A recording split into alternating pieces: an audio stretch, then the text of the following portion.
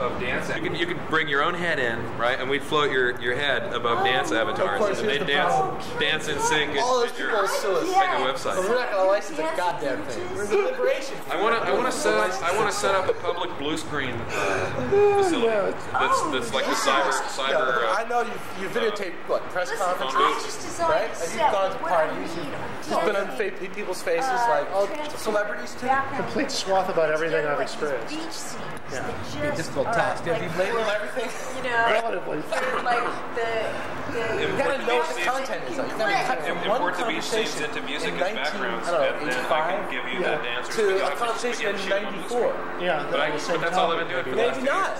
I mean, you want to jump from randomized. Absolutely. You want to make humor. I would not want to be serious about this. I want to take it from the point of view that this is going to be so much fun. People are going to want to see it for total entertainment value. Too expensive. About the industry, but total entertainment. That's a couple of extra sets of lights. Fuck these speeches, man. Like have you ever had Bill Gates and you have like Philippe Kahn? I mean, you can do the standard things that are like parodies of these people. Just make them, like put them against each other. But then you can like have total random people saying really, cocktail party type stuff that you've captured, and insert it in there. You see, you can make it really funny. Yeah, with a little nonlinear access, it gets really trippy. And, like anonymous people with celebrities. I mean, it's the whole maelstrom of people. It's a good project. I'd like to do it if I can find the time. Yeah, I think it's that's what you should do with the archive, man. That's the archive. You got to create one, like 1 hour thing. I think it's a video at first. Right. The next, because it's just to run it and make it entertaining. The next step might be to try and get more creative with it, like a mud. But that's kind of that's too much. Well, we got our website. That's our first entry, and then we're going to start putting clips in it and expand from there. The problem with websites is it's not dynamic enough. See, this kind of thing, the timing is everything in humor. Okay? You got to do it right. I wouldn't even do it as a CD-ROM because I think it'd be better as a video at first. As a QuickTime movie on a CD-ROM or as a digital video on a CD-ROM, fine. Yeah. But interactive, maybe. That's like another dimension. But what I was thinking of was pure lunacy. Just as the background. No, something they'd put on TV, man. Something that would go pretty far. Other than the fact that it might be censored material, and it would only go on the X-rated channels. But X-rated channels are coming, thanks to the Senate and Congress, thanks to the voluntary rating system. Well, we'll try playing with R just to see if we can do it. R-rated channels are coming. That's actually the better thing. Adults still so much magic flock to that's where just like they flock to R-rated movies. It's the greatest thing that's happened. So we'll have we're also playing with the term M for mature. You know what I'm saying? Yes, like mature. Well, that's the same thing as PG. No, it's not. Parental guidance. M. At this point. So we could do RM. Well, we can keep it clean. We don't need any of that gratuitous sex unless it's like kind of a Mel Brooks style. Yeah. Or we could play with whole new strike. We could, for the women stuff, we could do MS. Rating MS. Well,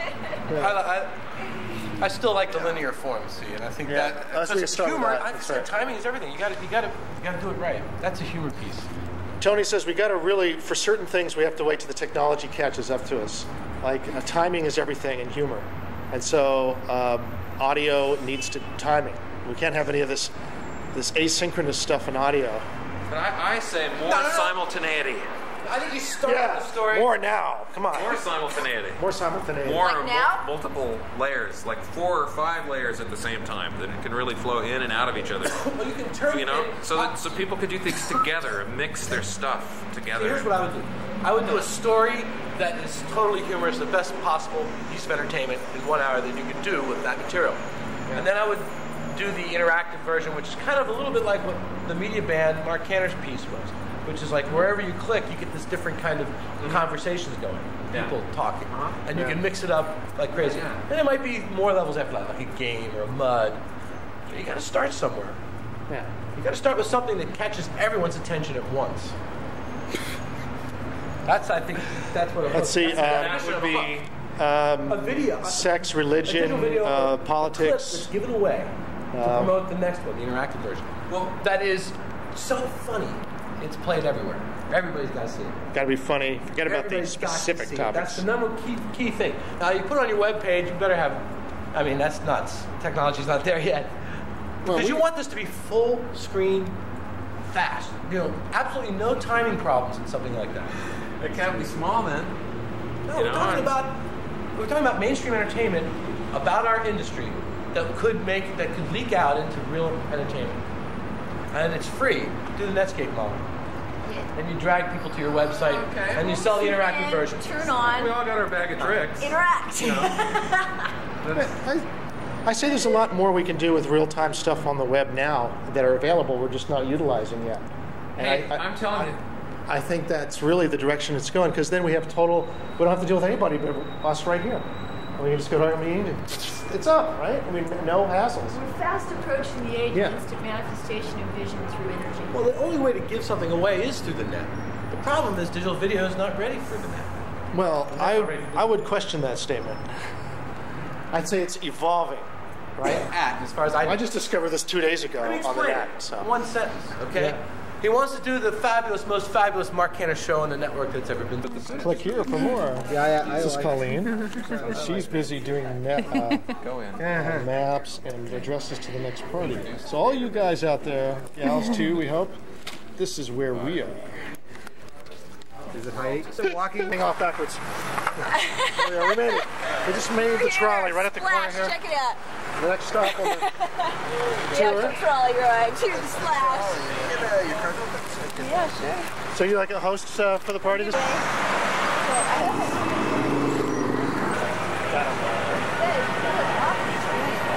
Take care. Yes. You, sir. Howdy. Howdy. Welcome. Thank you. Thank you. Battery too low. Yes. Story of my life, the battery's too low. Yes, I tell you. There you, sir. Another century plus. Yeah.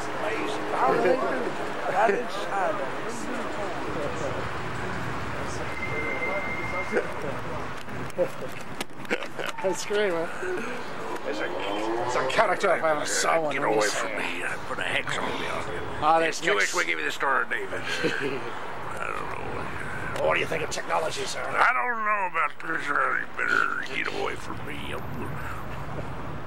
Can you see me in there? What are you doing down there? Pretty cool little toy. Very nice.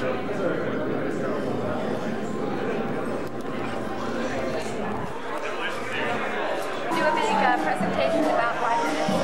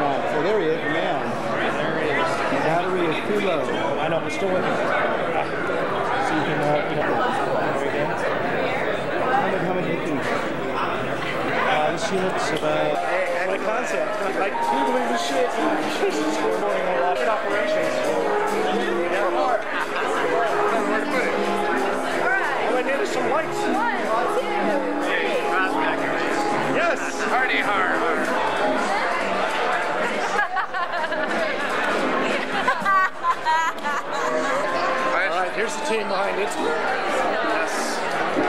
They've been working together for a while, looks like. Yes, we have.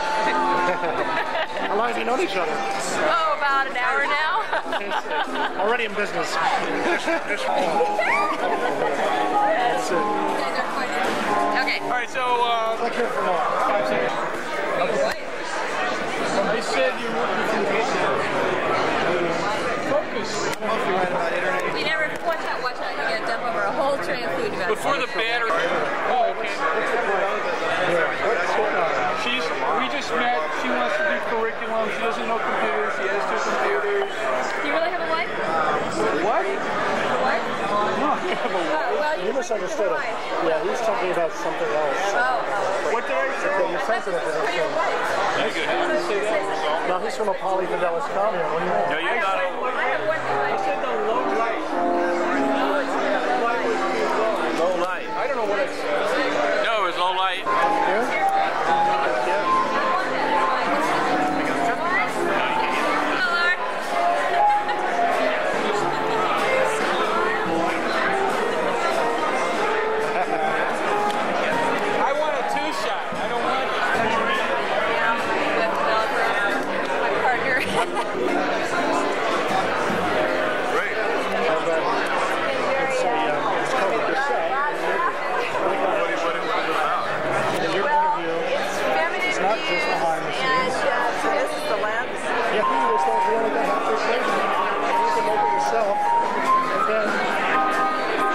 Electronic bondage, so everything is like cables and tech stuff. Serving the world. What's the safe word? Yeah.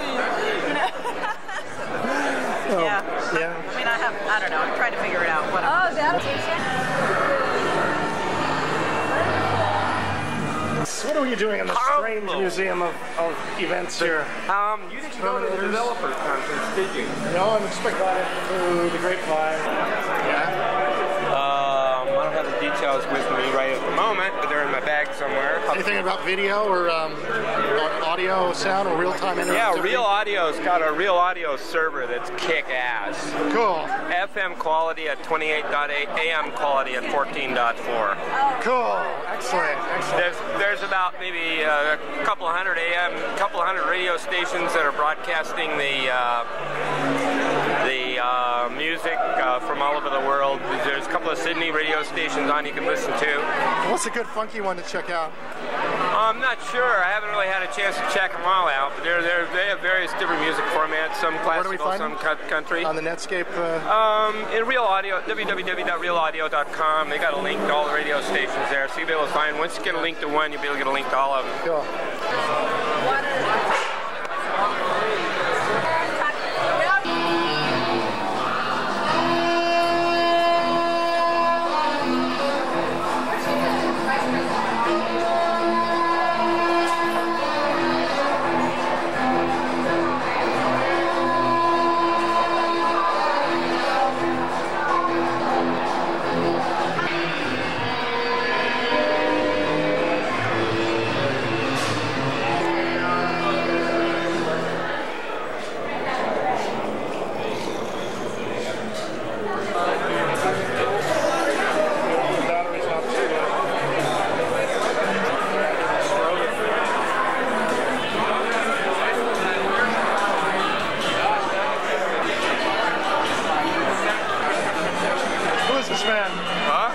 Relationship to Nikola Tesla, do you think? I don't know. I don't know.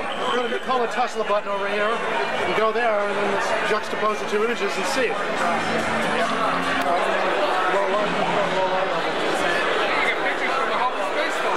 Look at this, folks. We're in space.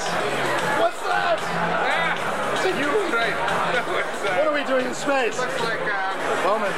It's Bowman, 30 years later. So the idea is that, you know, the structure of the buckyball could be useful in containing, you know, atomic level radioactive waste. A structure made of silicon of a buckyball shape, and that bit of knowledge paired with the idea that perhaps the AIDS virus, which supposedly has a geodesic dome kind of structure to its molecular components, in case the radioactive waste and AIDS virus the radioactive waste.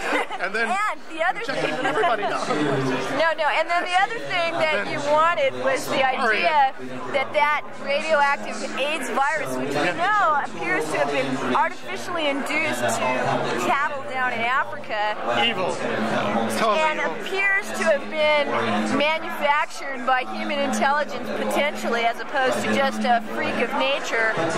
And are the lizard kings anywhere in this aquarium? Perhaps that manufactured virus, which started out as a bovine cattle mutilations. No. Monkeys. Okay, it was that were exposed to nuclear reactive toxins would be able to recover with the AIDS virus. I get it. Questions for you. Just to build.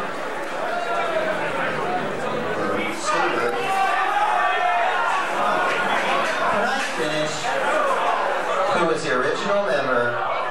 Wait a minute, who said that? Chris Wilson. Give that man a t-shirt. That was Chris Wilson.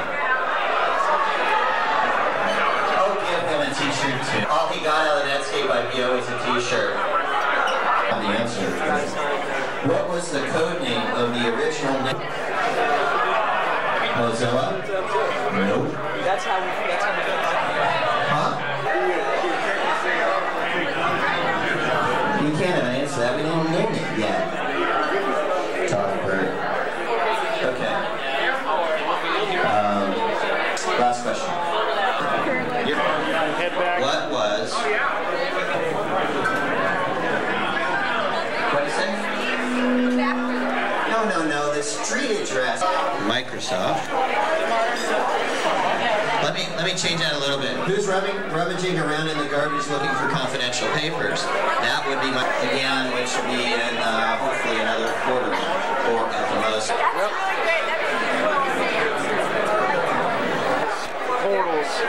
Portals. She looked for it. Did you find Totally credible. Evidence of the moonshot was phony. It was faked in 72 or whatever. Moonshot, I have a book. The moonshot, I've seen it. I have a video tour of you with a large big picture showing the shadows were off and things like that. Yeah. Yeah. You have the book? It's enough to play with. Okay. Okay, so speaking to the light. To get to the light? It's the new data. Yeah. That's your mic, really? Okay, Moonshot, total phony. Where are the stars? Take a look. Are you using any stars in any moonshot ever? No. Okay, the shadows are totally wrong. The spacesuits. When the guys, the lunar rover, when it turns a corner, the dirt doesn't go up like into the sky. It just goes up a few feet like it does in the Earth. When they try to jump, when he said, I'm going to watch so I can jump like crazy, he should have been able to jump 6 fucking feet in the air. How high did he jump? 18 fucking inches. You explain it to me. Done. What's real here, Wes? Did they ever get it up at all? They never, I'll tell you what, I worked on the lunar module. I know lunar module is a friend of mine. It never could have gotten to space? The lunar module was totally fucked up from the get-go. When we stood around, all the engineers stood around the lunar module, and we saw it touch down. We all said, holy shit, how did they do that? There was no way. We couldn't believe it. I did videotapes. I did the first videotapes on on the cold flow facility at the lunar module. How do you explain the 1/6 gravity? And those videotapes were proof that no one knew what they were doing in constructing the lunar module. It was all a farce. Yeah, but how do you explain how they were walking with 1/6 gravity? They weren't walking at 1/6 gravity. Or was it slow motion? They were slow-mo. It's easy. Come on. Okay, well, where can we see this evidence? There's a book called NASA Mooned America. Perhaps we'll see this on the web soon, huh? And it'll be up on the rumor has it that Xandor is creating a website. So look for his website. Coming to a... What are you working on for? Well, Alan is a journalist with Digital Video Magazine. Web TV. Wireless broadcast to our Netscape browser. Yeah. But an internet developer partner. And Sun has an amazing website you should know about. Really? Yeah. He's telling us some amazing stuff we're putting up on the web now. We don't know if there's a grain of truth to it or not, but we're going to get some cross references on this. Like what? He's like saying Spot is number one? What? He's saying that the entire moonshot was not real, and he's got proof for it. Moonshot? The moonshot, going to Neil Armstrong on the moon, one small step for mankind. You guys, conspiracy theorists. I smell it. But yes, and what better way to solve it than the web? No. That's fun. Did you have a good time? Fast enough stuff on VRML. I mean, people are going with Alpha World or much better. Better than Alpha World? Much better. On VRML? Right. We were actually one of the first companies in the world to create a VRML model on the internet called the Land of Oz, which got quite a lot of attention last summer. After that, we sort of hid ourselves in the dark and have been working steadily on the VRML, enhanced VRML, and we have created a client-server suite which will support most of the... Well, how do you get the speed out of VRML? Well, that's proprietary technology. Are you using Moving Worlds? Yes. Yeah. And what tools are you using for development? Another thing which is unique, we have the unique combination of both being a high-tech 3D programming company as well as 5 years experience in high-end 3D design, working on the Softimage and Alias system. We created our own proprietary converter which converts models created in Softimage into VRML models. This allows us to create really nice 3D images, 3D worlds, convert them easily into VRML models, which you haven't even seen on the web today. The quality is much, much better. Wow. Internet World Exhibition, San Jose. Can we preview it so we can do it? No, it's a countdown. Yeah. So we need to see it like a couple days in advance so we can do advanced stories on it. Can you let us know when it's coming up? Well, I would. We will have. I'm going back to Iceland 2 weeks' time. Actually, I'm going to Japan. We have been doing some business in Japan as well. But I'm going back when I come back again, which will be around 1st of April. Both email. Yeah. Let us know. We'll get together and interview you. Okay? Great. Good 3D chat this way. Wait a minute. Let's have ground rules here, okay? Converting Softimage models into VRML models, we are also able to create, environments, VRML thermal environments. Today, no one has seen. The quality is unbelievable. But like I said, before I write it, April 1st. Exactly, before you write anything, because Emails like 70 a day. All right. So, and if I don't respond to your emails.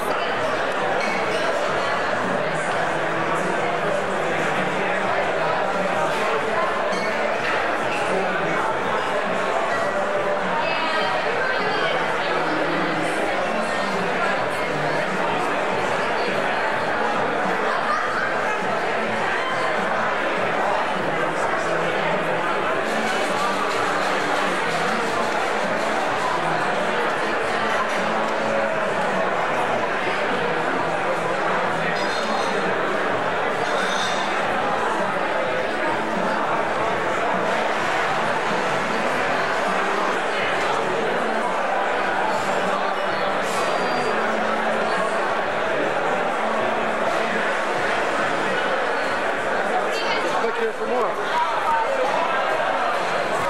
Not bad. It's pretty good. It's Mr. Plugin, I think. Are you a plugin developer? Well, I made a couple of plugins, yeah, sure. Cool. I tried to make this really simple encryption plugin. Encryption plugin, huh? Yeah. For PGP? No, I wish.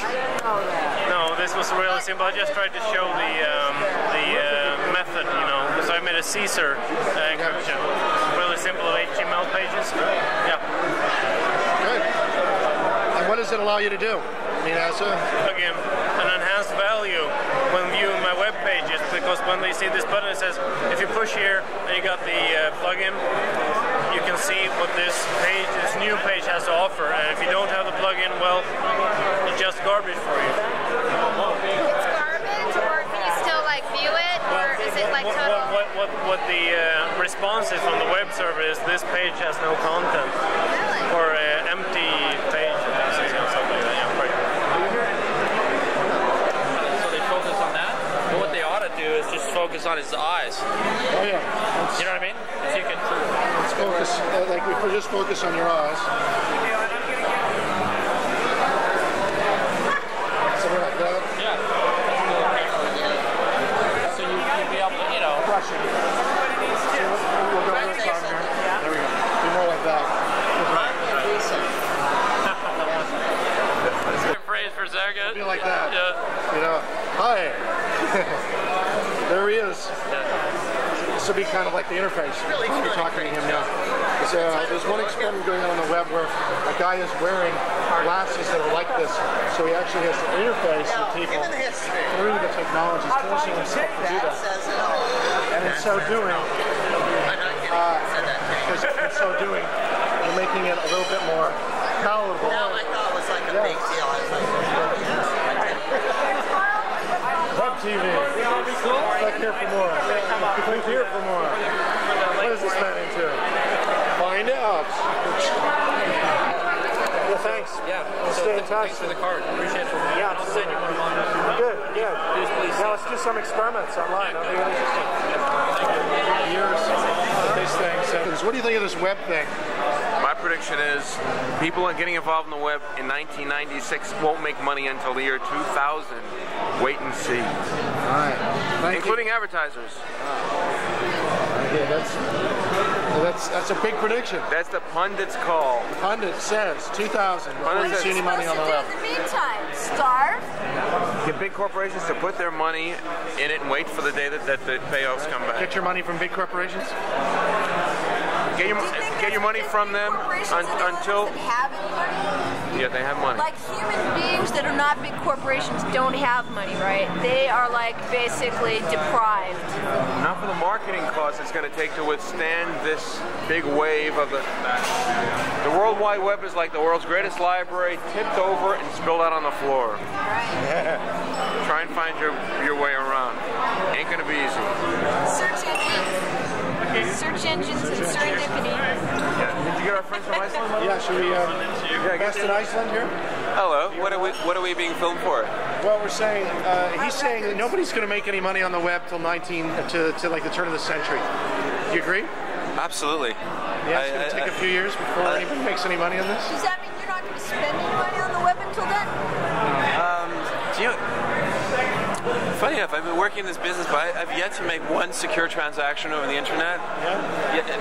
Better yet, I've yet to make one transaction over the internet. I see. So. But I will. Yes, everyone will. Huh? You will.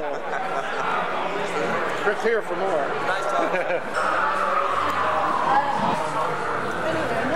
Ceiling man. Yeah. Bye-bye. See you. On the street is empty. Are you taping? Yep. Is this thing on? Yeah. It's on the streets. On the streets. This is Planet Hollywood, and you see the sign here. You know, and of course, the one and only Macy's. Remember it? In 1996, while it was still open, before the mafia took over Mexico and Russia. Oh well.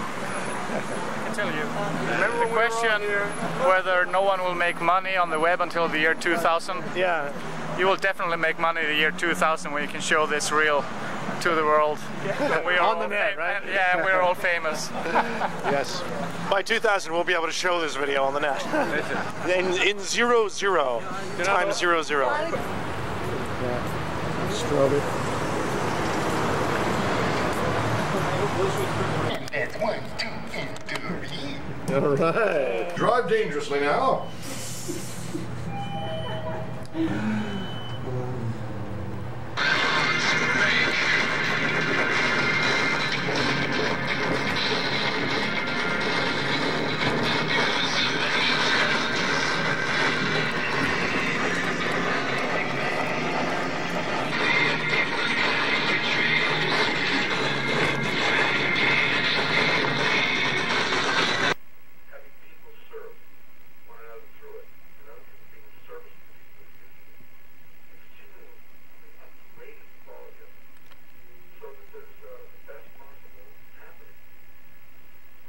sunny day today out in the country.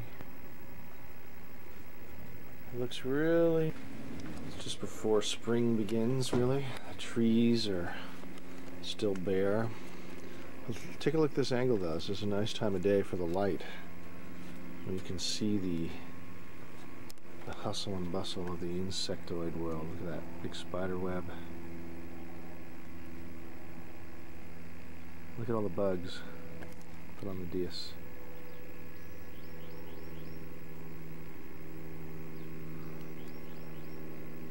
You can see why the spiders do what they do.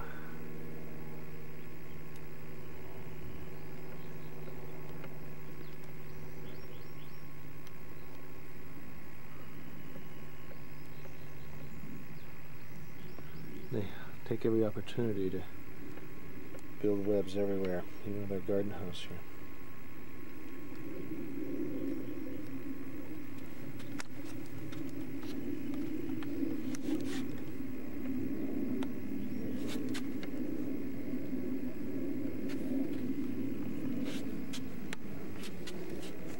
The flies seem to be going into our wall.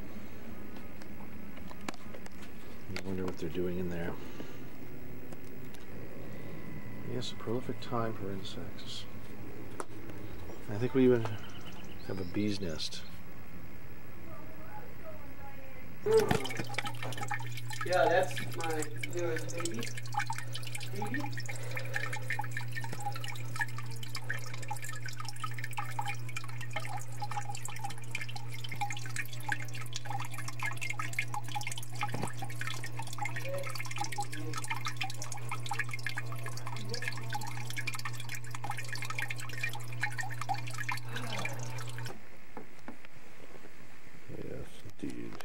Beautiful night.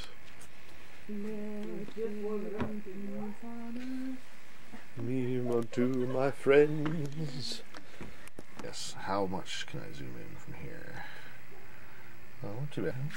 It's just a little shaky. Fountains like them, and they sparkle off the little faces of the amethyst too. Oh, how beautiful! What a trip!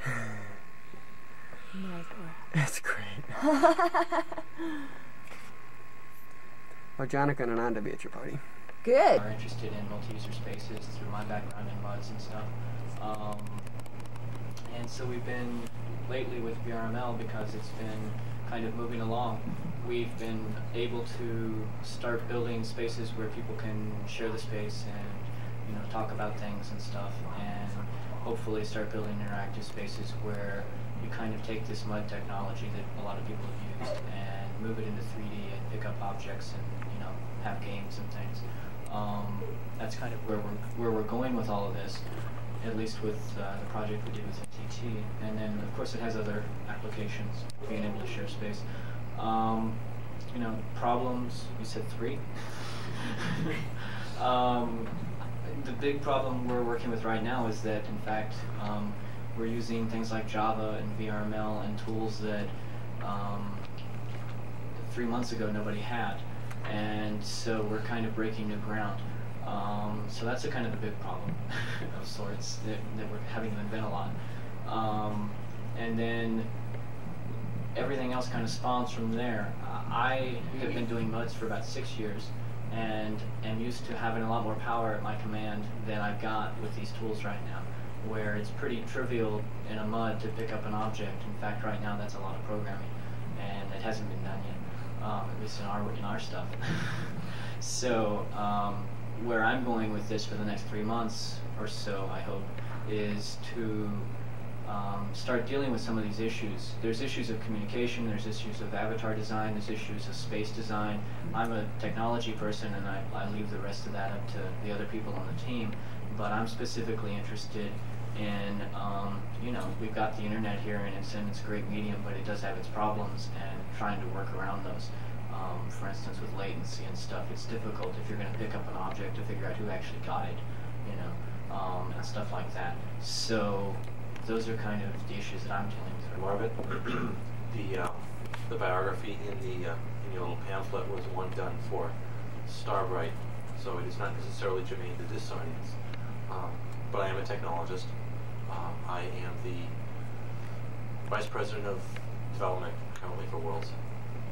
So I do the technology stuff. Of the three biggest problems, in no particular order, I would say community is the first largest problem, and the establishment of community. Worlds is about social computing. That is what we were founded to do. That's what we've been trying to do since. To create a community is a hard problem. To make sections where people can build and interact in more than a fairly casual way, in a deep, rich way, is a hard problem. And that's one that we're very interested in solving. Second problem is the technical. I guess the first one's social, the second one's technical, which should give you a hint for the third one. The technical problems right now, frame rate is our biggest bugaboo. If it's slow, it isn't immersive. If you can't pick things up, it isn't immersive. If there's a barrier between you and the other person on the other side of the internet, and your ability to talk to them, to relate with them, is in some way compromised, then it's not immersive. We're trying to make you forget about the fact that you're sitting at a keyboard and they're sitting at a keyboard, and there's hundreds or thousands of miles between you. And little steps have been taken, and big steps are going to be taken. We're taking some of them. We're working with other people who are also taking them, and the community is very active, and we're very happy with that. The third problem is money, specifically commerce. As soon as commerce becomes viable on the net, then there will be a lot more large players. And as soon as there's large players, the accelerated growth of technology and cool places to be on the net will be rapidly accelerated. That's so close to happening, I can taste it, but I said that a year ago. There have been some developments with encryption, with lots of mergers that make it seem more promising now than ever, but it still isn't real. There are token small places where people are doing some amount of business on the net, but as soon as it's real business, then there'll be real money, and as soon as there's real money, there'll be real content. Which is not to say the existing content is not real. I'm very happy with it, but I'll be happier with even more.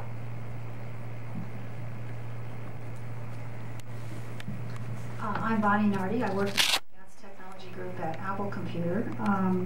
And while I was watching the videos, I'm not sure I was looking for the three problems, but the main thing I was thinking was, why is it that we're doing this? What is the attraction and the allure of the virtual for us? And are we melding the virtual and the real? Are they exactly the same? Are they different? Should they coexist? What I want to do is just get people to reflect on why it is that we're doing this, and why are we doing it at this moment in history. And I don't have the answers to that, but I was very struck by one of the images in the video was Steven Spielberg. Two things happened there. One, he was talking to a dying girl. He was talking to somebody who is not going to be around very much longer. And I was kind of reflecting on our relationship to nature and thinking, because we have destroyed so much of it, because it's literally going right now, even as we sit here and as we speak, we are perhaps creating these virtual worlds which are intended to replace our ancient relationship to nature. And again, I think we should think about why that's happening. The second thing that struck me about Spielberg was that he said to the little girl, hey, I'd like to see what you really look like. And the technology that we're looking at now has avatars, which are essentially characters. And I think where all this is really headed is for us to be able to create characters that are really versions of ourselves. One of the things that's so much fun about having a web page is that you get to present yourself to the world as you would like other people to see you. You kind of craft your own biography, and you get to hide all the warts and kind of trumpet all the accomplishments. And I think where this technology will be very interesting is in giving people a way to present themselves as they wish other people to see them, and to present a mediated self to the rest of the world. So that's what I'll be looking for as I follow this technology.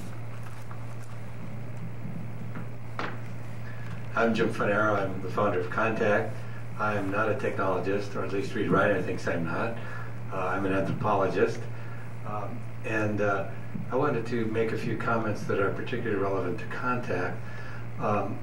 when I started Contact in 1983, we began with a kind of family model of organization, and I suppose I was the papa by default. But the family model is one I was very familiar with because I learned it from my Uncle Louis, who was very good at the family model. And as we've grown over the years, we've grown like a family, getting the equivalent of lineal descendants and collateral relatives and in-laws, and the aspiring generation and then the rebellious generation. And we've gotten to the place where the family model is having its envelope stretched, I think. And I was looking for some new organizational possibilities. I didn't seem to work well within the corporate one, nor did a lot of the people who come to this kind of group. And it struck me that anthropology, again, gives me an analog here. Maybe it's time to move from the family level, which is based on sort of personal and close loyalty within a group to a particular person or people, a kind of lineage, to a clan, which is a larger, more corporate group that has an eponymous and usually mythical ancestor. Although I'm not real anxious to become a myth yet. But it seemed to me that the consortium offered this kind of alternative, that where we could still retain the kind of closeness and trust among ourselves, and still be not only individuals, but maybe even make money in this this legendary nonprofit organization of ours. With respect to what I wanted to do with the consortium, I have just some statements that I'm going to read in order to get through this quickly. As I've already said, I'm hoping that this will solve some organizational problems, but want to help build an interdisciplinary resource base and virtual forum that will serve as a hub of a network of information, encouragement, and assistance for the benefit of education, science, art, business, and the public. I wrote this ahead of time. Assist in a successful global transformation from the traditional but weakening communities of residence to the new emerging communities of interest, with the goal in helping humanity solve problems and living in the society of the future.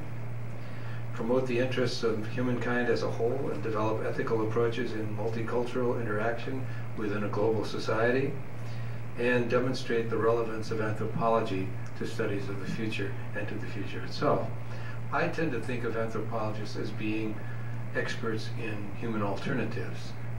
We all, when we go through our training, learn about all the various ways that human beings do and have done things. Not just the way that this society does them, but what's possible. And so that's what we're good at. And in a situation where we're trying to create new societies, particularly in the same kind of total techno ecology that we find on space stations and in extended space flight and planetary colonies, cyberspace is also a place to build communities. And so we can make use of some of the information that we've gained from the past and present in studying humanity here, and apply it really to the future.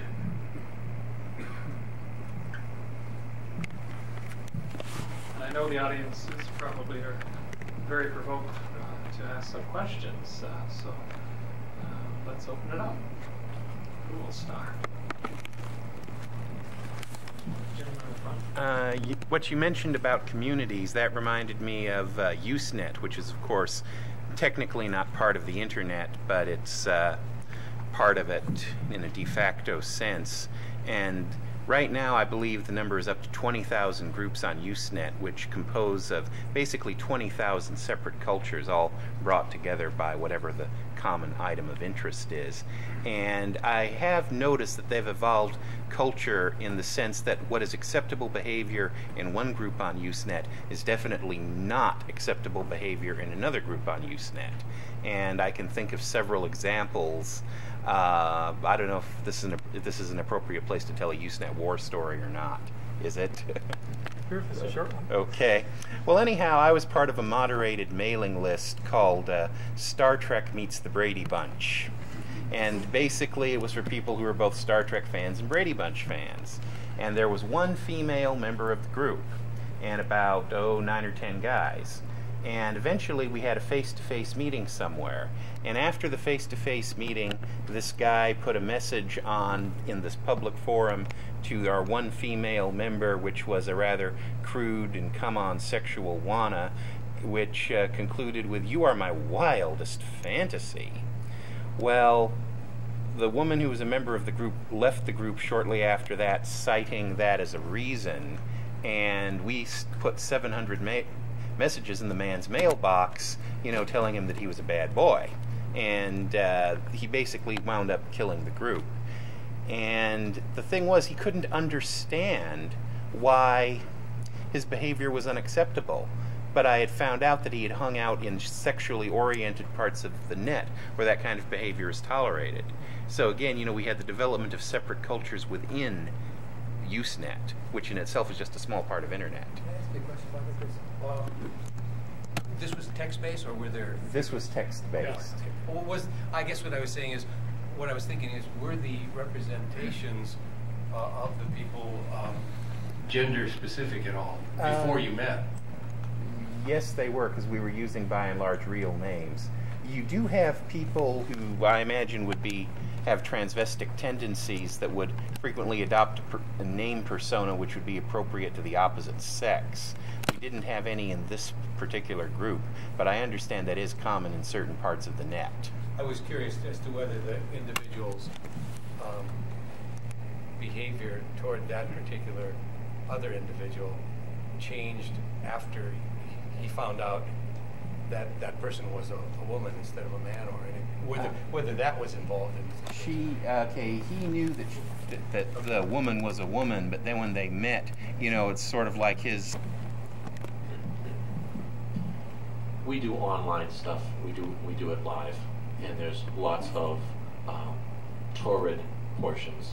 We've got two worlds, one that was seen up here, which is Worlds Chat, and another one which is Alpha World. And what we found was in Worlds Chat, people can go on with any name they want, and the names have gotten a little racy in some cases. In Alpha World, we have a registration system.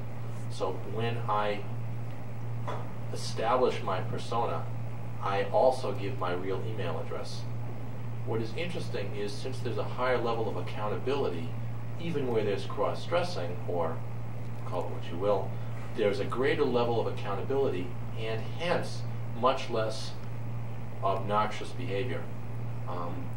We've had some very interesting failures and successes in the multi-user regime that, and it is interesting to see what works, but essentially you can't make people not be people, but people are often nice when they're incited to be nice. James, you do you mind if I add a little bit? Go. My background in online is extensive for me, since I'm young.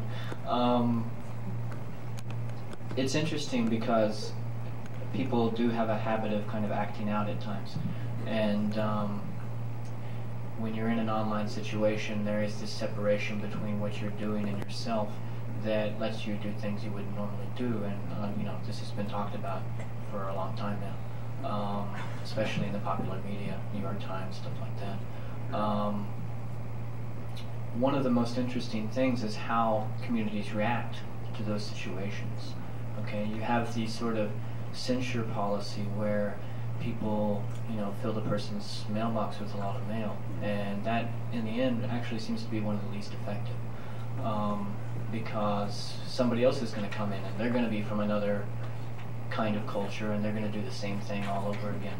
And so, in fact, what you find out is that it's a kind of a systems problem, where you've got a system that's inherently not working, and you need to create other systems that do work. And I know Macklin has some experience in this. What I found is the most appropriate response is you're in a digital medium, right? You're in a medium where you have absolute control over what you see and what happens. You really do. If you're enabled, right? And so the trick is to enable people and to let them, if they need to, filter out certain kinds of experiences that they don't want to have. And that's kind of becoming pretty popular now with the Surfwatch stuff and everything, where people are saying, hey, these sites, we don't want to have to see them, and so parents are putting software on their computer. Those are the kinds of reactions that seem to be the appropriate ones given the experience. The other reaction is, oh no, don't do that. And in fact, people do that. And so that doesn't seem to work. And it's interesting now, since that's a big issue with politics and stuff, that it's kind of come up here. My own view as to what this guy... I think to people call these Usenet groups and so forth communities and culture, and I think that's a bit of an exaggeration. A culture is thick and rich and has a lot of traditions. These are they're very thin, entertainment-oriented kinds of activities, basically. And I think as we get real communities over time, as the technology gets a lot better, we'll have the kinds of real etiquette and social mores that we have in corporations and universities and other places that have longer standing traditions. And it's interesting, this gender stuff always gets brought up, and I'm trying to figure out what that means. But I think what to look for is the development of thicker, richer, more real communities than anything that we have on the net now. I just had two comments with respect to this. One of the things that really fascinates me about this whole area is that people can create their own personae, which apparently etymologically comes from the word for mask. So you're creating a mask for yourself, but you have a greater ability to present an image to others than you do in real life. Secondly, if these communities do really become evolving cultures, just like any real culture, they will have to solve problems of social responsibility. And I think that although we can speculate about how that might be done, those punishments or whatever we want will emerge naturally if we don't figure them out. People will find out how to make people stop doing things. Giving you one short example of the World's Chat far too late one night. There was a person whose avatar had sort of frozen, and there were other avatars kind of playing a game with it, going back and forth through it. And that's kind of that's one of the only things you can do. But there was a whole lot of them that came over and said, "What are you doing? What are you doing to this avatar?" And the person who was going back and forth through the avatar started defending themselves. "Oh, I can do anything I want." "No, you can't." And that person started to get, their language started to get pretty nasty. And they were driven right out of the hub of the station. So it was a real live sort of community pulling together. You can't just, that person may not be able to move, their system may be frozen, they may be in the bathroom or whatever. You can't violate their avatar. So it's spontaneous kind of occurrence. I think we had the next question was with Roger. Well, I think this changes the subject a bit, but I think it gets back to Wired Magazine. There's a long article in there by a woman at MIT who spent a lot of time studying this stuff. And one of the things she mentions is her life and some of her research. She's seen human beings interacting where a person from the United States who speaks primarily English will be a very shy person. When that person goes to France and learns to speak French, their French personality is completely different from their American English personality. And she goes on and explains a whole lot of that stuff, which is very relevant to this discussion here. But the question I had on that is, in this business of changing personalities, how technologically possible is it now with the technology that you've got to actually amend the avatars themselves? Yeah, you can see you can obviously put different names on them, but how many sites can you go in and put your own face on it, or put different clothes on it, or change the way it looks, or move it around, or anything like that? This is such a cool topic. We thought we were getting a lot of requests from people for World's Chat that wanted to create their own avatars. And we thought, well, Sting's site became extremely large, and there was a lot of activity. And of course, all kinds of copyright violations that we could hope to address. But since it was done off our site, it wasn't a problem. But Michael Jackson, Bart Simpson, there's a whole X-rated section. It's what you'd expect, but some of it's really cool, some of it's a little crude, but fundamentally people are very interested in the representation of self.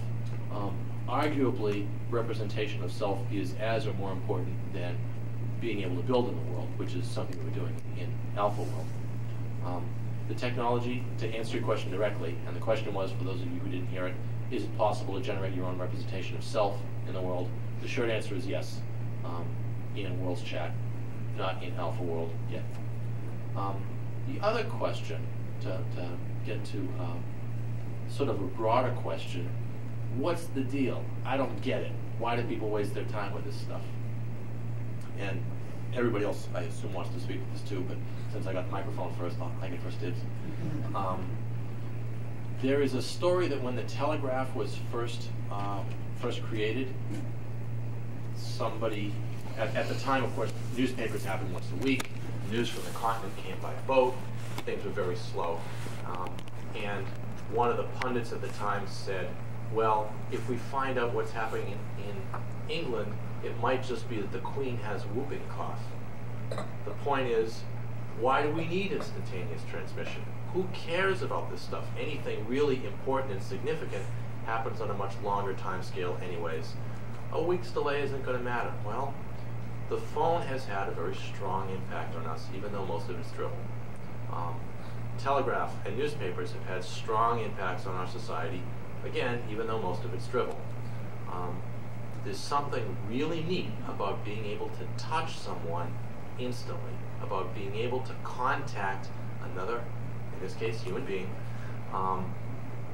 and establish a dialogue, with a group of people, and create a community, and feel like you're part of a community.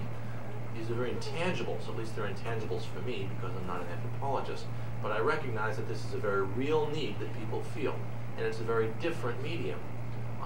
When you add 3D to it, albeit clunky 3D, it's not full gloves and goggles, you can't pick up an apple and hold it in front of you with your hand, it's just avatars moving on a screen, it's still more compelling. Epsilon more compelling, but that counts. I think the fact that gloves are not required in your system and goggles are not required in your system is one of its great advantages. Remember that there's been technology for 3D movies ever since the 1950s. However, it never caught on because people didn't want to wear those silly little glasses in the theater. Just because I've been forced to make a plug. Worlds is dedicated to making 3D multi-user virtual environments, essentially low-end VR, available to the masses. It's the people's VR, available to anybody with a Pentium and a high-end modem and ISDN connection.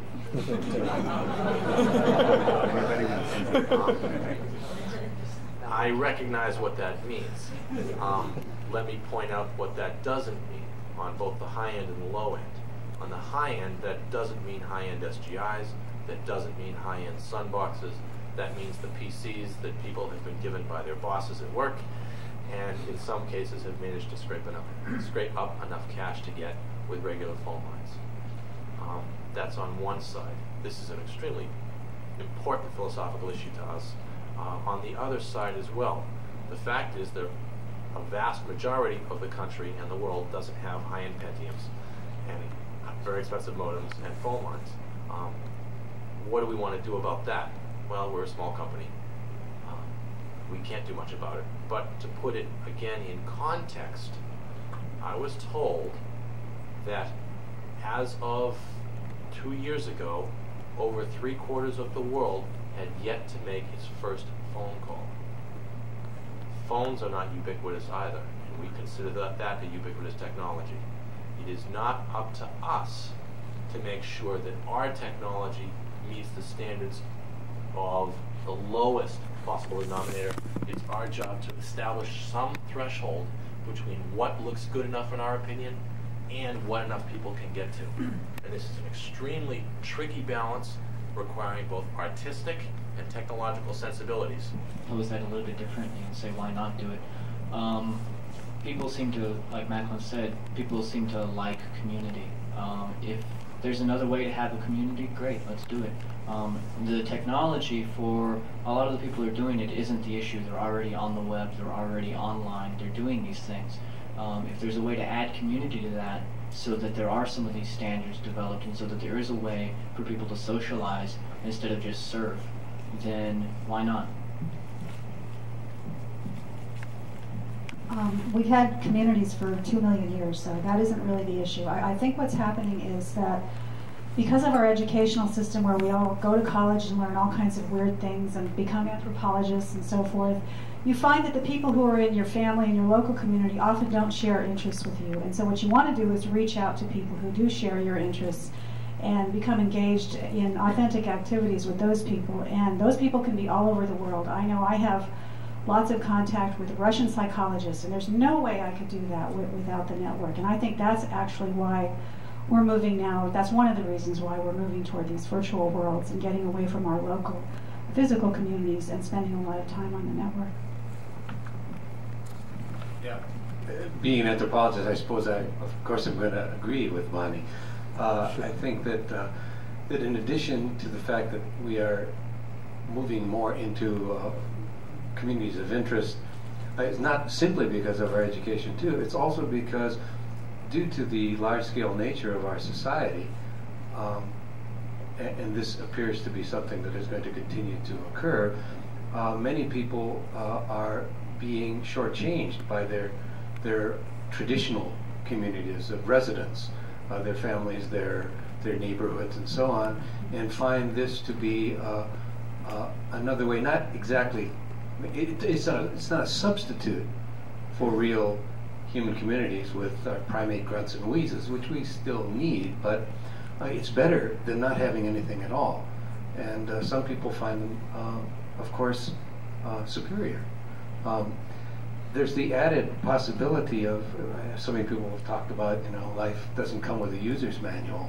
Well, but life in a virtual community sort of has a user's manual, at least more than physical life does. And this allows us to create that better world that we wanted, to make an engineered community like a utopia actually work, at least for a while, and we can mess with it too. And nobody, well, at least as far as I know, nobody really gets killed.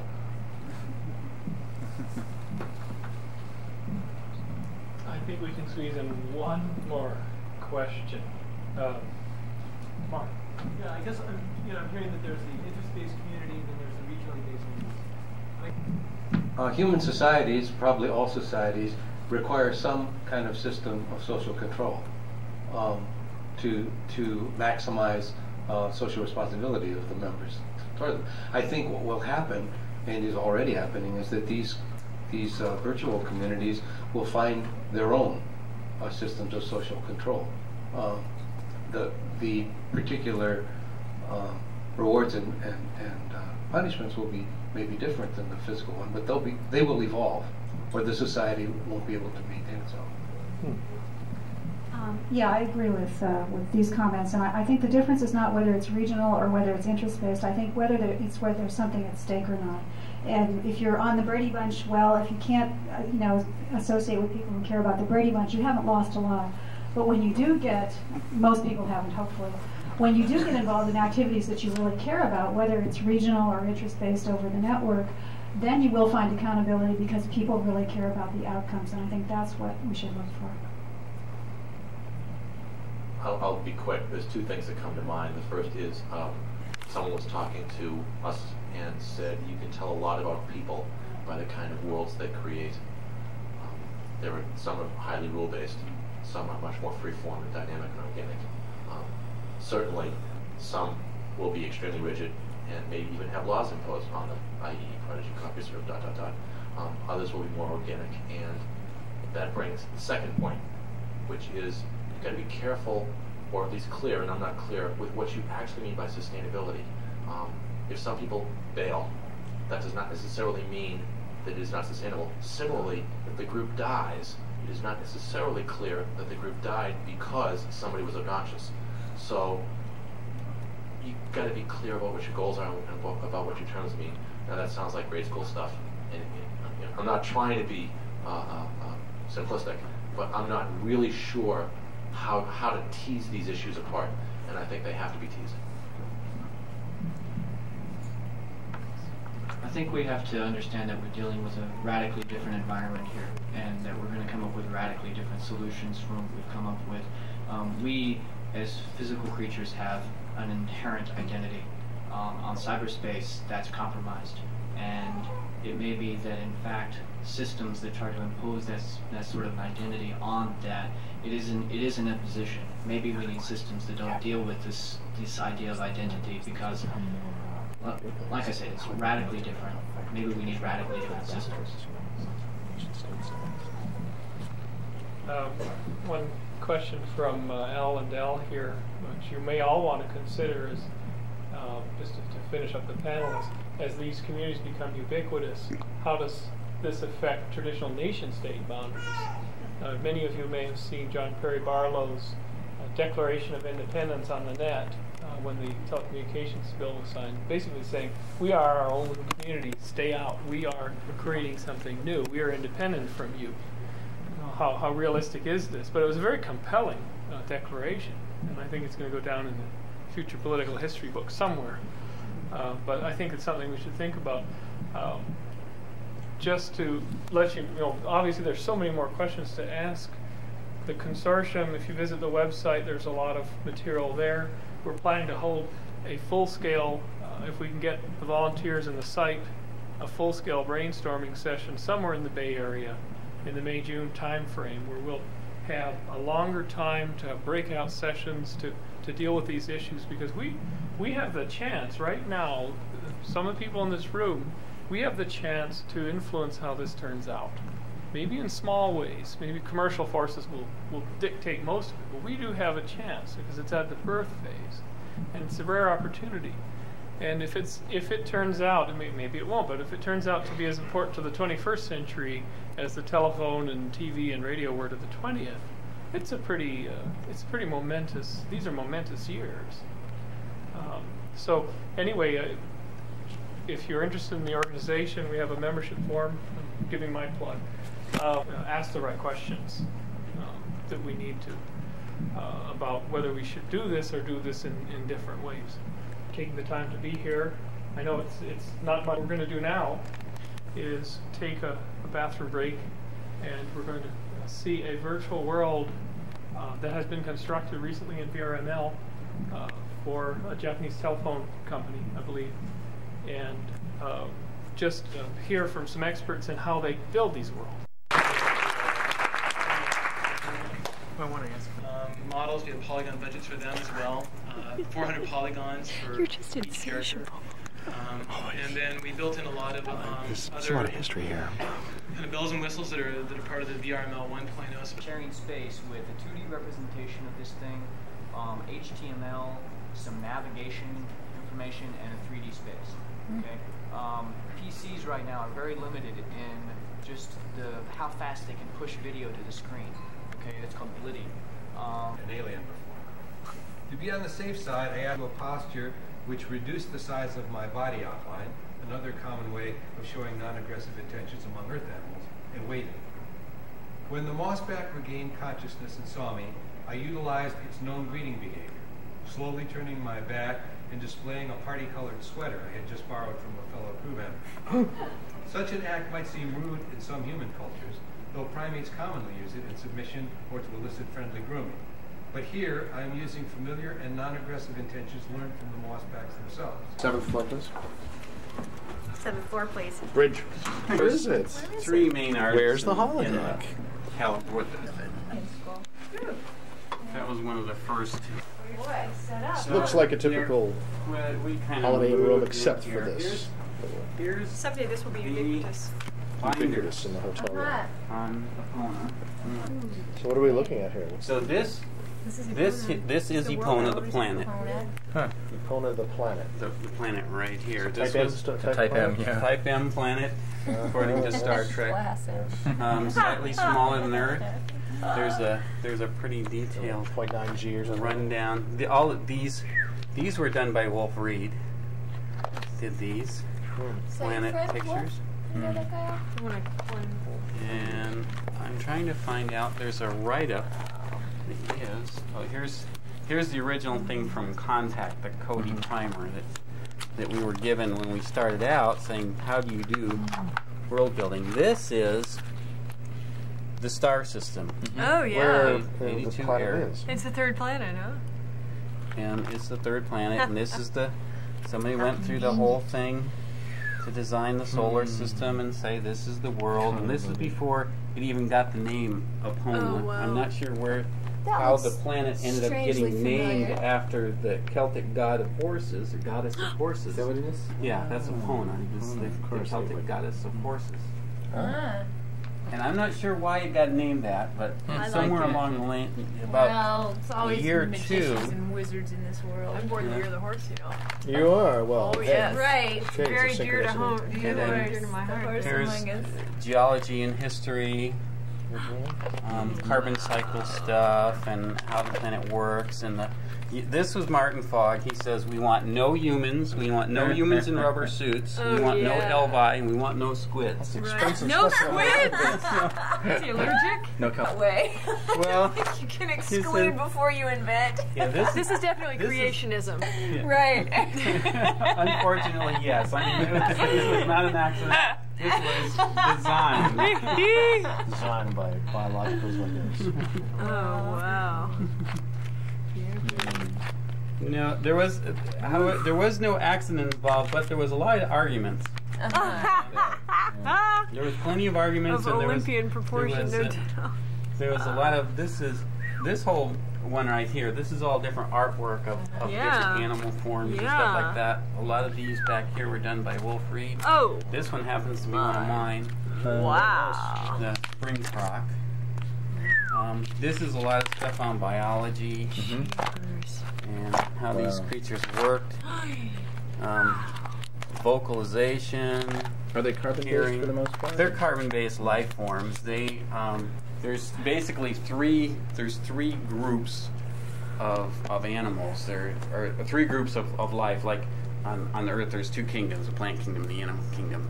On Epona, there's three. There's the archaeplants, archaeanimals, and the myophytes. And myophytes have both the plant-like form, which is basically a stationary form, and then an animal form, which is mobile. But they both have the same kind of it's not a skeletal structure. It's a kind of a muscle, a skeleton muscle kind of a structure together. Like a so clam? No, it's because a clam has the shell, which is the skeleton, and then it has the muscle inside. This is where the muscle itself is actually the structure and the moving part of the creature. Well, a snake still has a skeleton. Exoskeleton? So there's no skeleton involved. The muscle tissue itself is fibrous enough, and it works by some of the same workings that keep plants up, that don't have the cell walls, the thick cell walls, what do they call it, hydro something or other, hydrostatic pressure, which keeps the plant basically stable. This uses the same form. What about microbial? Talked briefly about some diseases involved and stuff like that. We didn't get real involved in it. We did a lot of stuff on the insect. Do you have more than one sentient species in this? No, there's basically only one. What is that? It's an avian. It's at the top. There's a respirator. It pumps it through the body. So the air itself goes through the body. It doesn't really have the same kind of a bloodstream. Right. So it has Not no a carrier. No middleman. So there's no iron. There is a fluid system, but there's no iron base in it that holds the oxygen. The oxygen is pumped through. Got it. Okay. Now, what has been the pentapods? And there's a lot of different groups of pentapods. Wow. There's the ceratridans, and then there's the twin tails, and then there's all the avians come from the pentapod group. And that's the shot of the sentient and there's some better pictures. And Greg Barr is where? Is he local? He happened to be twin tails. Have you animated them yet? Yes, I have some twin tails running in an animation. I can show you that. Boy, they must be. These are silicopods. They're the opponent form of insect.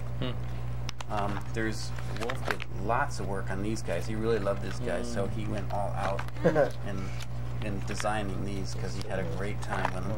Oh my God, they are beautiful. Yeah. So he has a whole section on that. These are the basic. Now these are myoskeletal plants. So they're still plants. They have no central nervous system. However, they do move. They will actually move themselves with aim towards the sun. They'll close themselves up in storms, so on and so forth. So they are moving, but they're not particularly intelligent. Here's a parasitic form.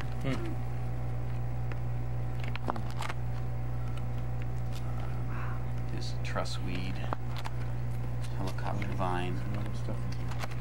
These are some 3D images. This is one of Stephen Hanley's 3D images. What are they using to? They were using, for the 3D stuff, they were using Strata on Macs. I was the only weird one in the group that used PC. So I was using Photoshop, and I have Animation Master on it now, which supposedly it's a good program, but I have been arguing with the operating system on that thing outrageously. Develop a social life for these creatures?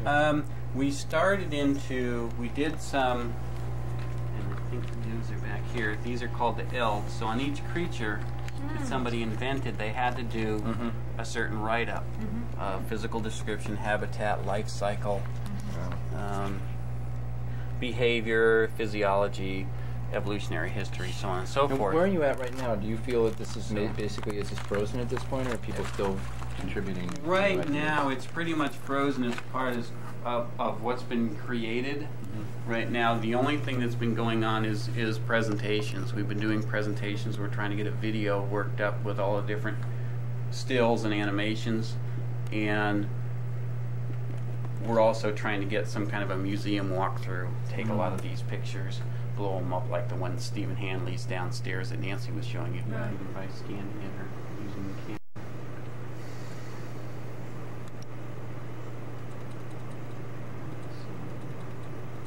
Sure. Yes, I've been in it from the beginning.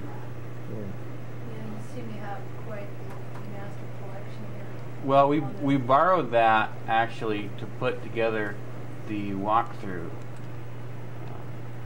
Also done by Wolf Reed of the different plant type. The planet is smaller than Earth, and it's like 0.7 the gravity. So it's a lighter atmosphere, less gravity. So things do move differently. And these particular features are basically they're the pentapod body style. And they're all muscle. And they're all the muscle structure. But they're basically using one for locomotion. The other two are stabilizers. Is why they're twin tails. And then the 5 and 6 are the ones that face forward, like these small hands. That niche. There are several other of the archae animals. One of the major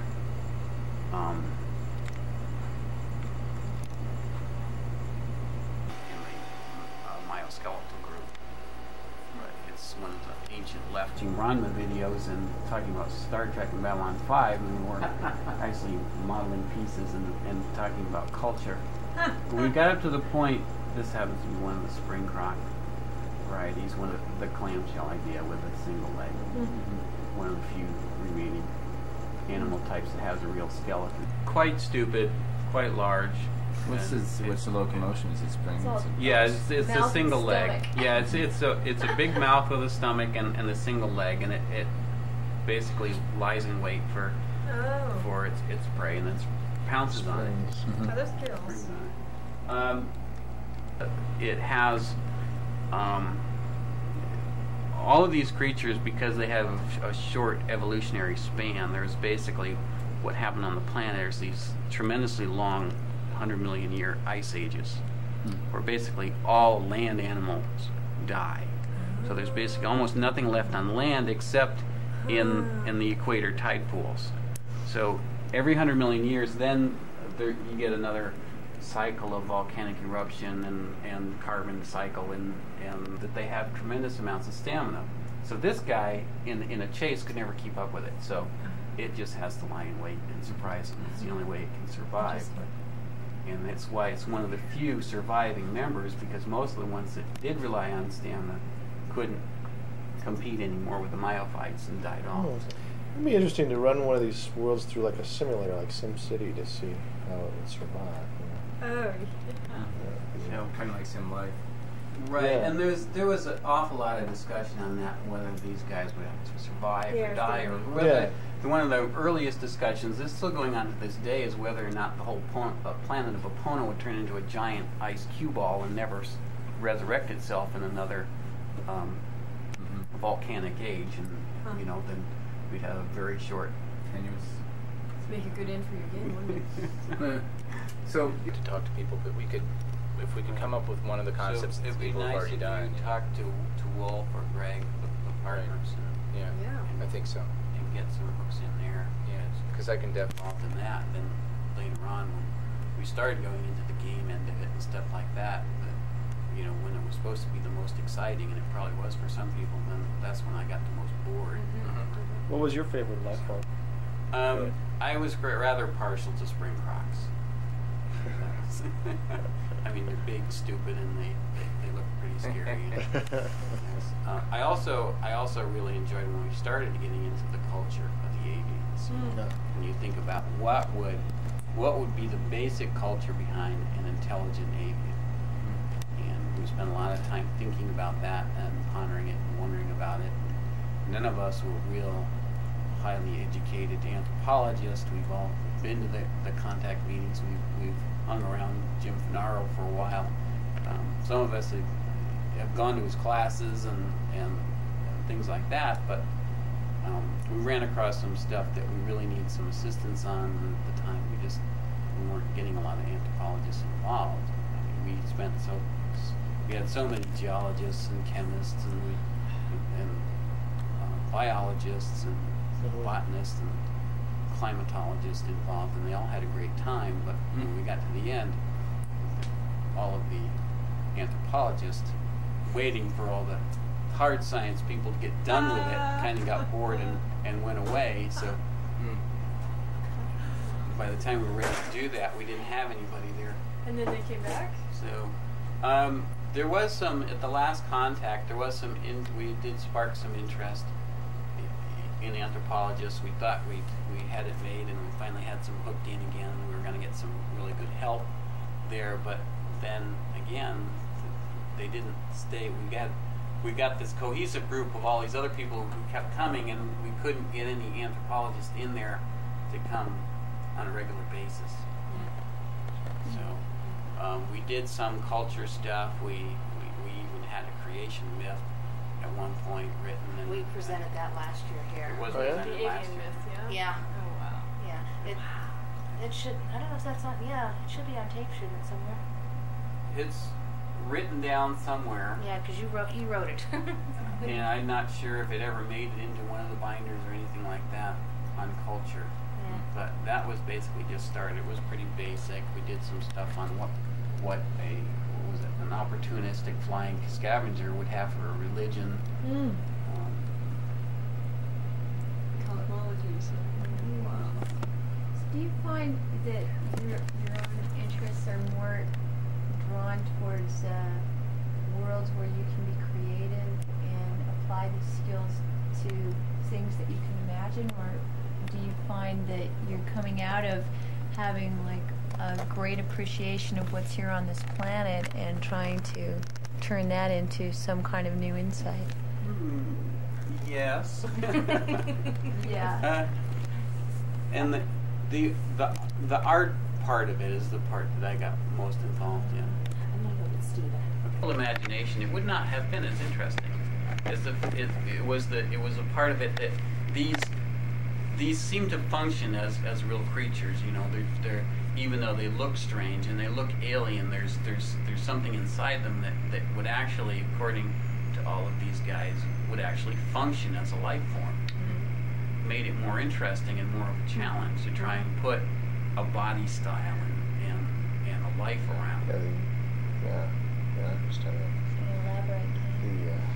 So because you know you can go and you can sit down and you can draw really great stuff, and when you got things like Animation Master and Photoshop and all that kind of stuff, you don't have to worry about physical laws and chemistry and all that kind of stuff. But it's just when you get the added challenge of putting all that in there, here's a creature somebody came up with, you know, like a pentapod or a ceratridon or a spring croc, and you want to put some life around this creature. What's it really look like? What's it move like? And all that kind of stuff like that. And then justify it. Right? And then, well, it happened the other way, and that's the way Cody works. Is you instead of trying to say, well, this is the creature I want, you guys go figure out how that's going to live.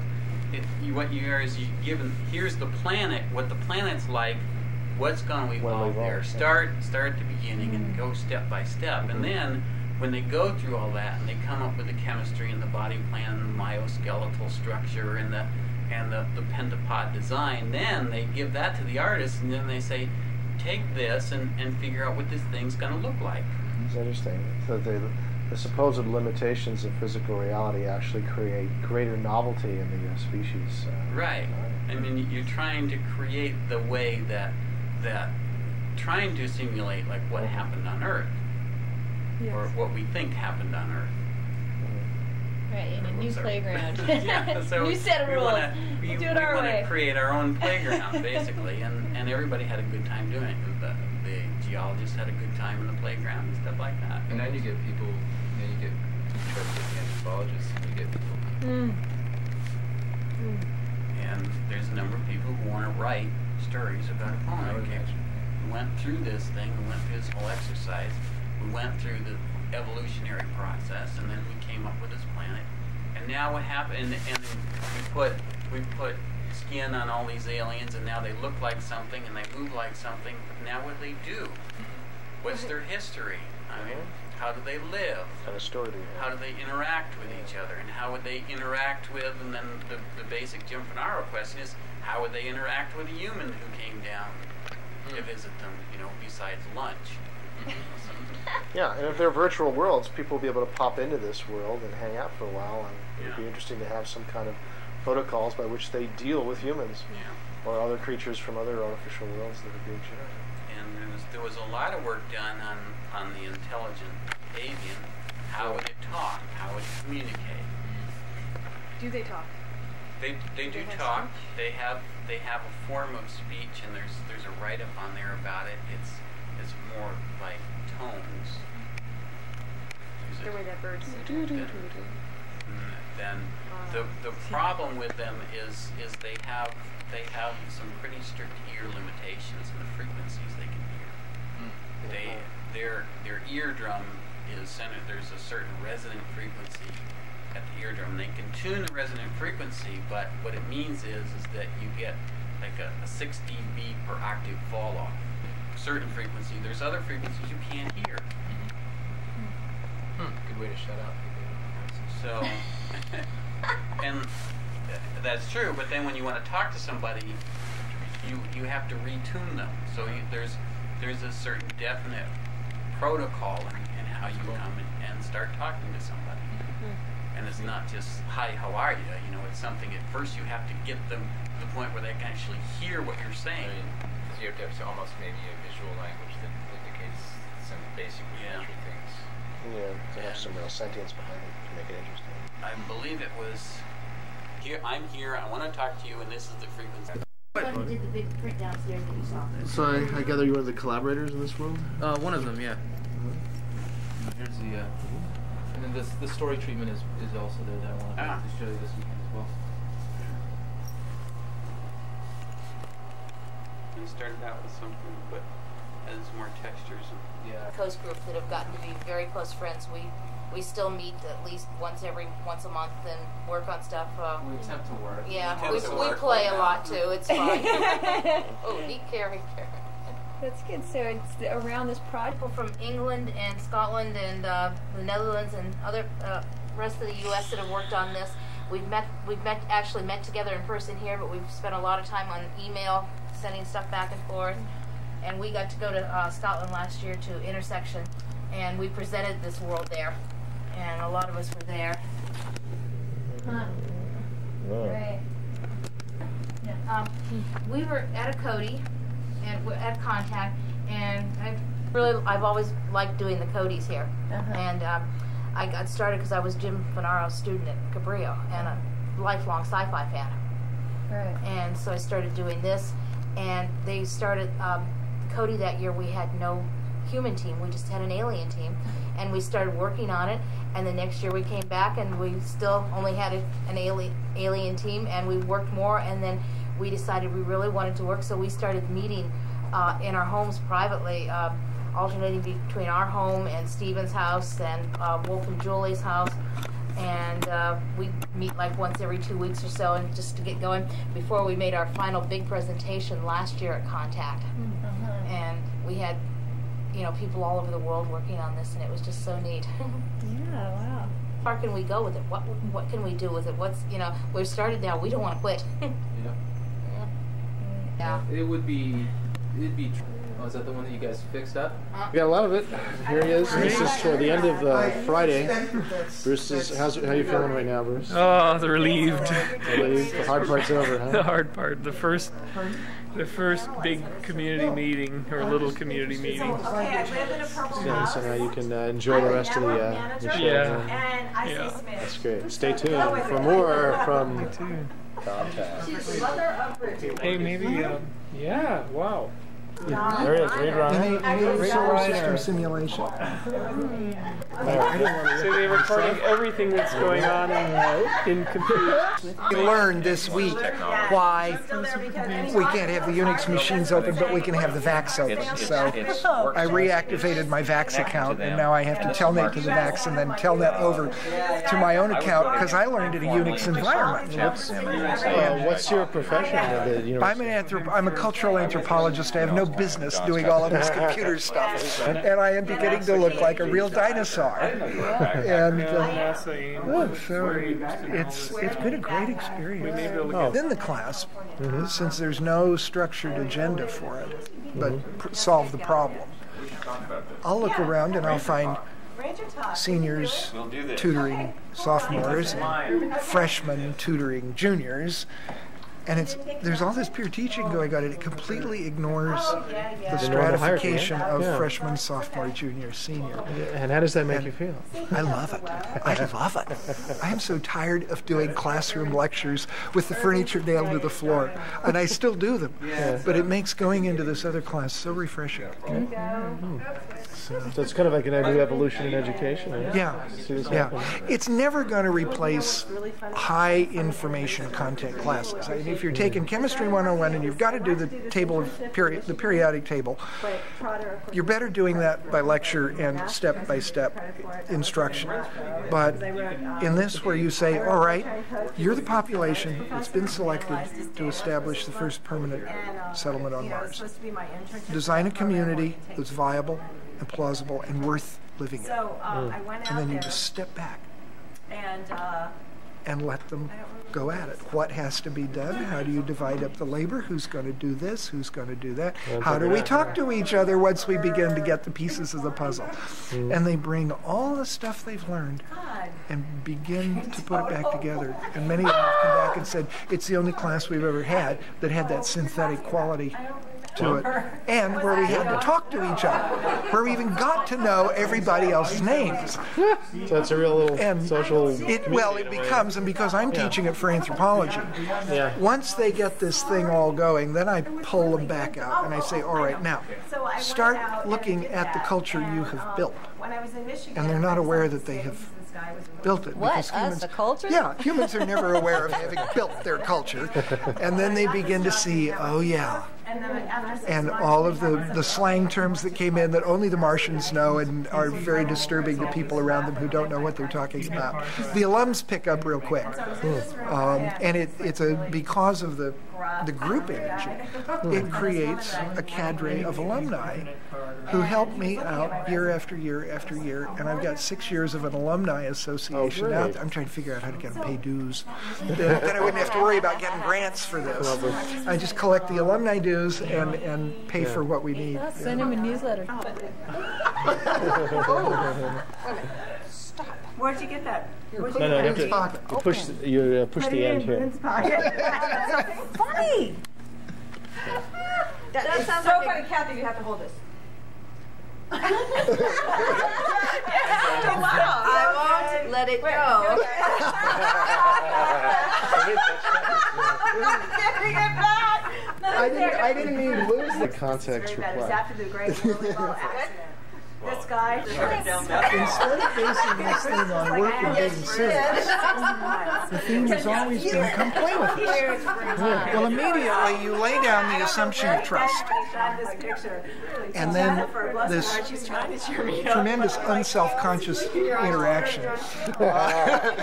Yes? Yes. Try to be unself-conscious when you know somebody's got something aimed in your face. Right. But several of us have a background with primate behavior, and one of the biggest things with primate behavior is play. And then you look at humans and you find we start to play earlier, we have more forms of play, and we play longer in our life, right up until death, than any other primate.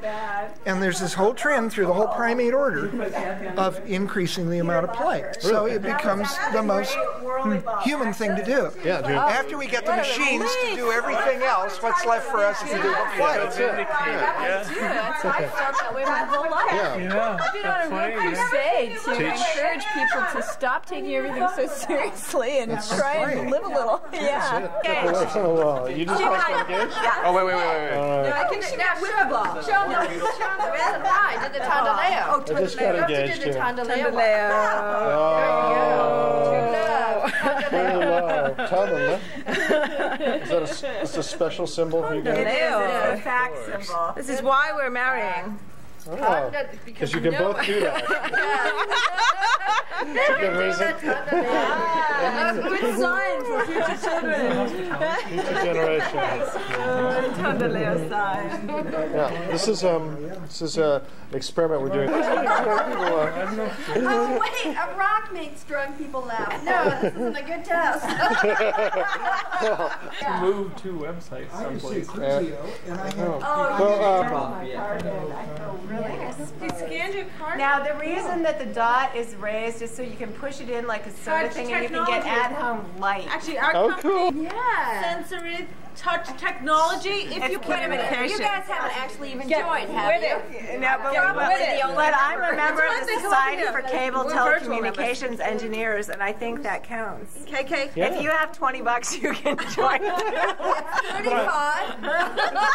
35 for what? 35 for guys. No, it's more for guys. Yeah, that's what I But thought. apparently the mailing list, I'm not on it yet, is really entertaining because apparently it's a bunch of, guys that sit around and talk about, well, there are women out there. Are you taping this? Yeah. I hate you.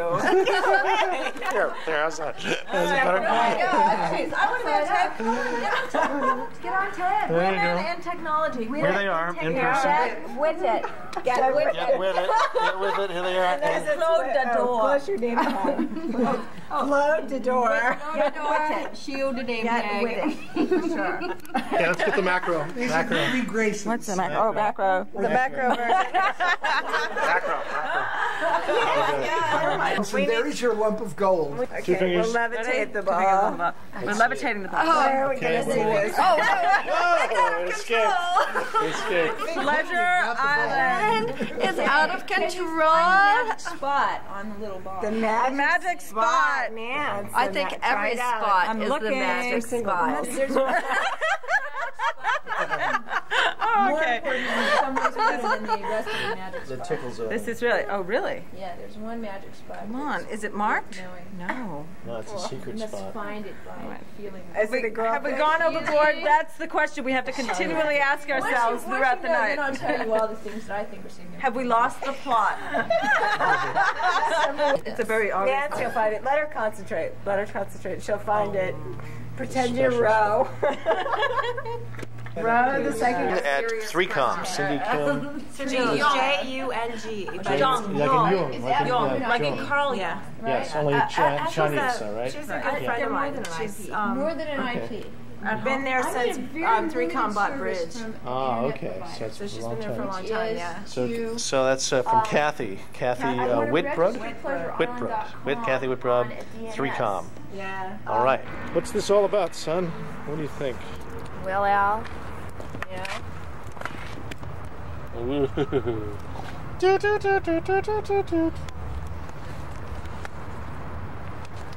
Liberty. So there's a little bunny out here. It's the bun. Bunny? And the sun. The bun and the sun, huh? No, the sun's over there. Sun's over here. And the bun's down there. Yeah, the bunny. Look at this.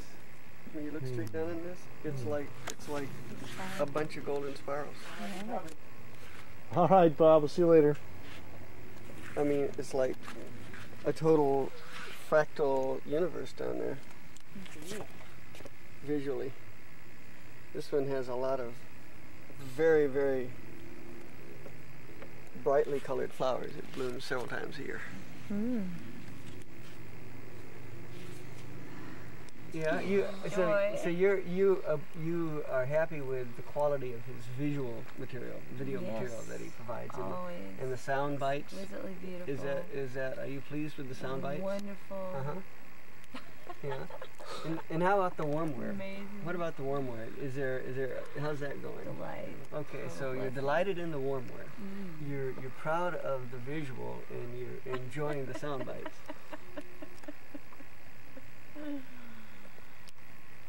So, the perpetual hot tub.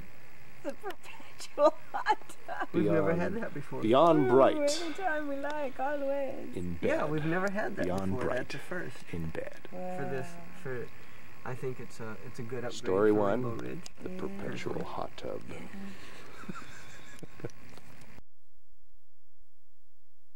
Humans, they think we're like the great flying predators. Pictures of a variety of predators that exist. Those of you who aren't focused on this intense interaction are going to notice a giant 8-foot-tall metallic spider walking down the road into the middle of the village here. Okay, pause for a minute so we can get some reactions. It looks kind of like a crab or something, but it's 8 feet tall and shiny. What on earth are you doing about this? Putting our younger cast with the swords in front of us. Okay, start the action again. Looks like the giant 8-foot-tall spider is frozen in place.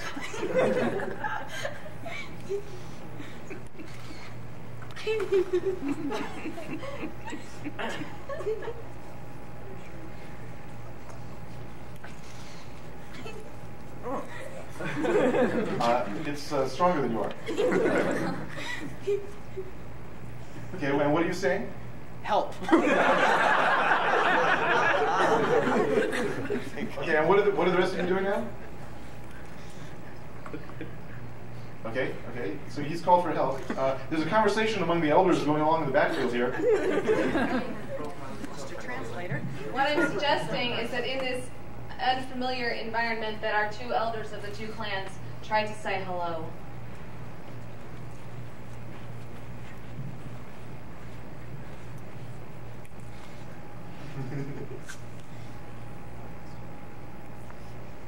What should I do? Your problem. Watch for a moment. Okay, let's freeze the frame here for a second. Perhaps duplicate some of their emotions. With whatever Great. All right. Let's pause for a minute here. Why don't you describe what you look like to the